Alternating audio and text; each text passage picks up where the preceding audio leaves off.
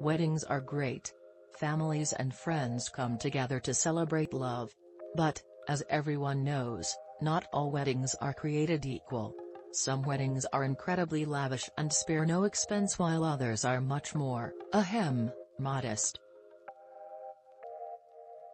Golden State Warriors star, and defending NBA champion, Draymond Green is in the former category if reports about his wedding are true, despite his now wife saying that their wedding fund took a hit because of Green's affinity for getting fined.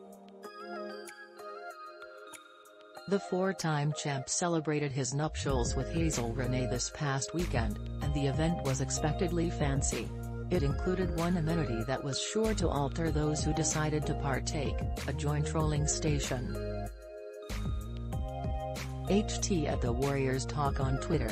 While some couples rightly elect to have an open bar at their wedding, Green and his partner really elevated their game for their wedding. Hopefully, this starts a trend for future weddings. Draymond Green's wedding was a star-studded affair from all the social media posts. Some of the notable attendees were LeBron James, Stephen Curry, Jason Tatum and Klay Thompson, among others. Rappers DaBaby and Roddy Ricch also attended and performed at the Malibu-based wedding. Green will have plenty of time to celebrate his new partnership. The defending champion Warriors report to training camp in September as they open their preseason schedule on September 30th against the Washington Wizards.